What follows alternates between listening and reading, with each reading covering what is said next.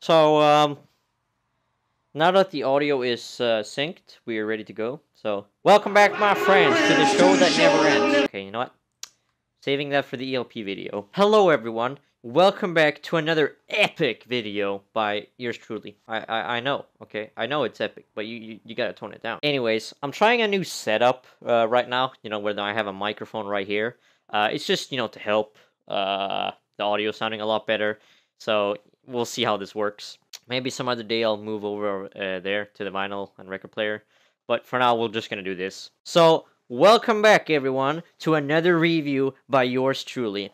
And in today's episode, we're going to be reviewing Autobahn by Kraftwerk. Now, before this video starts, we have to pay respects to Florence Schneider, one of the founding members of Kraftwerk, who sadly died at the age of 73 just a couple of weeks ago in April. Now, already at that point, I started planning for a new review, and so when he died, I figured my next review has to be Kraftwerk. So I headed out to my nearest record store, and I bought myself a few albums like Computer World, Mad Machine, and in the end, I settled on Autobahn to review. Autobahn is the fourth studio album by Kraftwerk, technically, since Ralph and Florin released three other albums in the span of 1970 to 1973. But in 1974, Kraftwerk expanded from not just Ralph and Florin, but to both Wolfgang and the short-lived Klaus, who left the band the next year. And so in 1974, Kraftwerk released Autobahn, which was a fairly critical success, reaching the top 25 on the US charts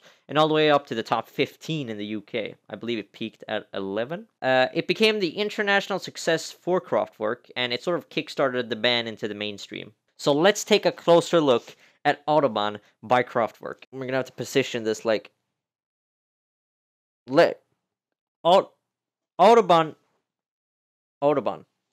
Great. The first thing you'll notice is the album cover, of course. However, on original pressings, this album cover was actually different. In reality, the album cover looks like this, which you actually get with this album, and it's just the inner sleeve. This album cover is painted by Emil Schult, a longtime collaborator for both Ralph and Florin. However, this artwork wasn't actually used for the album cover, and so when the remaster came, it was just replaced by the Autobahn sign or the motorway sign in Germany. Also, one thing you get from all the Kraftwerk albums is a photo album. The picture book also has the same sign, and it also includes a couple of images from when you're driving on the Autobahn, like this, but also the lyrics, which you can see here. Die Sonne schnitt mit I can't...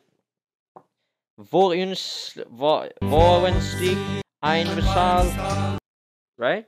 Do I German? Please help. Oh yes, the classic. Wir fahren, fahren, fahren. Auf der Autobahn. I can say that shit. I can say that. Kling klang, kling klang. Kling klang studios. Kling klang, kling klang, kling klang studios. Ah yes, wir fahren auf der I give up. On the back side of the cover, you actually get all four members of the band driving in a car. Which was also on the original pressings, I believe.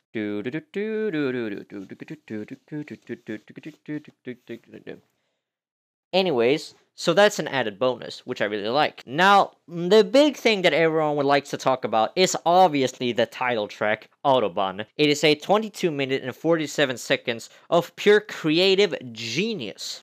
It is truly one of the most unique things I've ever heard. Now, like I said earlier in the video, the song got a fair bit of commercial success in both the UK and the US. However, that was an edited version of the song, which was barely 4 minutes. Which is a bit criminal, since you should really listen to the entire thing and not some edited version. But that's just my opinion. Now, the song is famous for both its runtime, but also what the song represents. It is just driving on the motorway / Autobahn.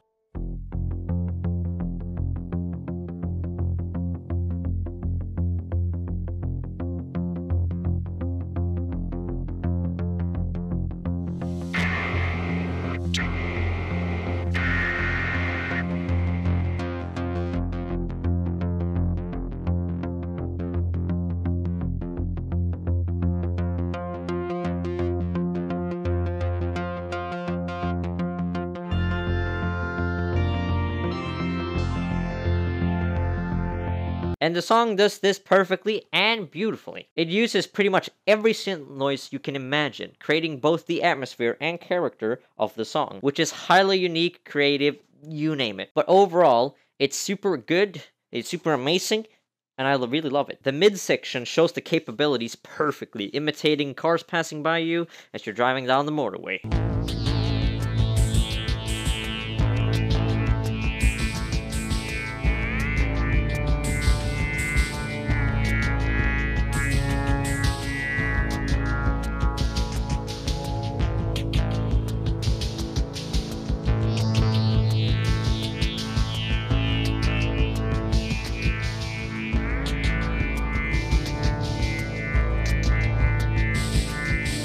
Dude, it is kind of fucking hot, I'm not gonna lie. It's like 30 degrees outside, bro, in goddamn summer. And of course, who can forget the vocals? Sung in German by both Florin and Ralph. Wir fahren, fahren, fahren auf der Autobahn. Wir fahren, fahren, fahren auf der Autobahn.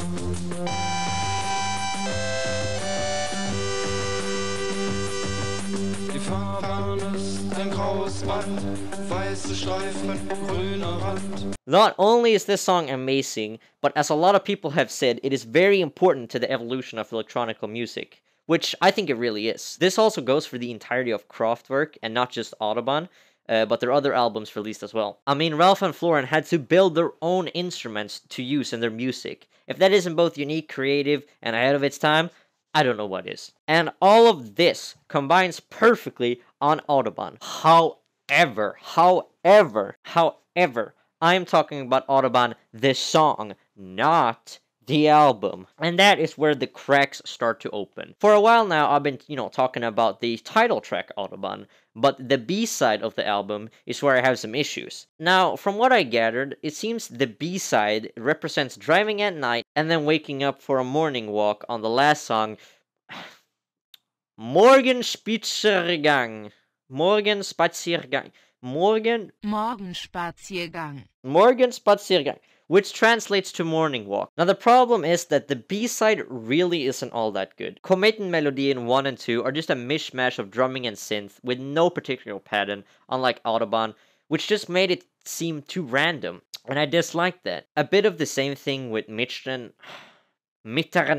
which translates to midnight. It's just not that special or good. There are no vocals in any of the tracks as well, which is a bit of a disappointment. And one of the only good things I can say about it is the flute playing on Morning Walk.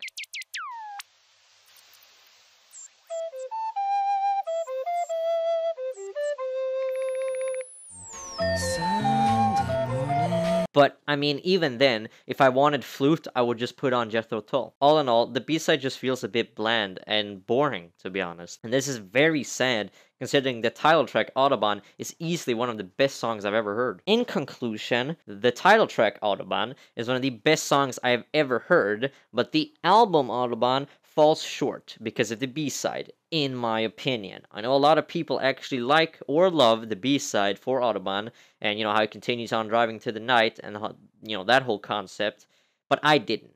And sadly, for that reason, I'm giving the album a 6 out of 10. Really great album, but it falls a little too short, and that is very, very sad, but it's my opinion, and I there's nothing more to say. And with that said, I just wanted to say goodbye to Schneider one last time. He was truly a genius in music, along with Ralph and the other members that went in and out of Kraftwerk, and it's very sad to see him go. So rest in peace, Florin. And with that said, we're at the end of this video. Goodbye, everyone. See you next time.